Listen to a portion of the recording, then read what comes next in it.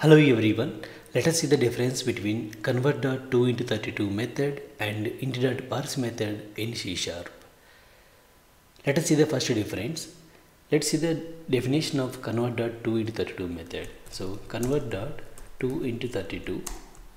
So it is having total 19 method overloads, right? It takes the boolean value, byte value, character value, date time. So it almost take all kind of data as input and convert that value to the 32-bit integer value. Now let's see the definition of int.Parse method.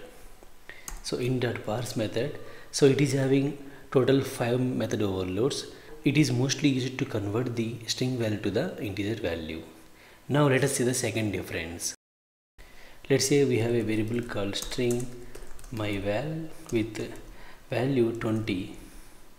So we are having this numeric value in string format. So now let's convert it to the integer using int.Parse. So int.Parse method, and let's print this result, console.writeLine. There we go. Now we have the output 20, right? So there is no surprise in this. So let me do the same thing using the Convert.2into32 method. So we get the output 2020, right? So 2020. Now assume at the runtime my value will be null. So in that case, what will happen? Now just run it. So we got the exception at the line number 3. So the remaining lines will not be executed. And what is the exception? Argument null exception, value cannot be null.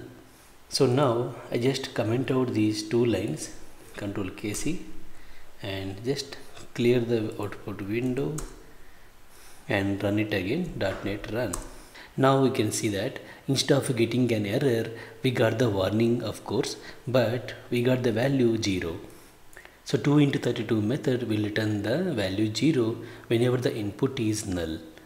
We got the warning though, converting null literal or possible null value to null nullable type.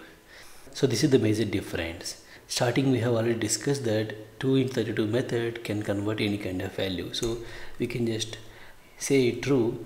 Now if we go and execute, we are going to get the value 1. So 1. The same way if we give the false, we get the value 0. So in .NET, true evaluates to 1, whereas false evaluates to 0. Almost all program languages follow the same. Now let us see the third point. For example, the my value is containing the value that is not number value, like something D34 something, and if you try to convert it, we obviously get the error, right? So what error we will be getting? So this is very important thing. And if we just run it now, .NET run, so we got the exception, input string was not in a correct format. So this is the very common exception we used to get while we working on the .NET applications. Now how to ensure that input string is in correct format and that can be converted to int32 value. So that's where int.TryParse method comes in. Comment this entire code, Control KC, and let me take this guy to the down.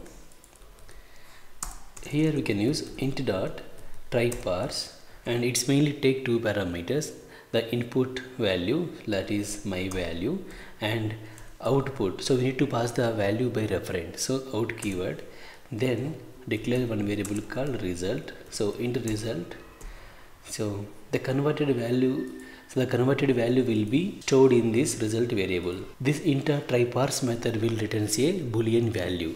If the input string can be converted to number, then it returns true, otherwise it returns false. Bool is number equal to int.TryParse. So now by checking the is number value, we can ensure that if input string was in correct format to convert to a number or not. If is number, so if is number is true, so log, we can simply say result, otherwise else string was not in a correct format. So .NET run. Now we got the message input string was not in a correct format. Now let me remove this D, then we have the number 34, and let me run it again. This time we should get the result, that is 32. So sorry, 34. So we got the value 34, right?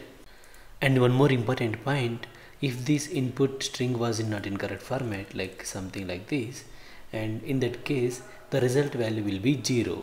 So just print it, cursor.writeLine .NET run. Here we can see the value 0.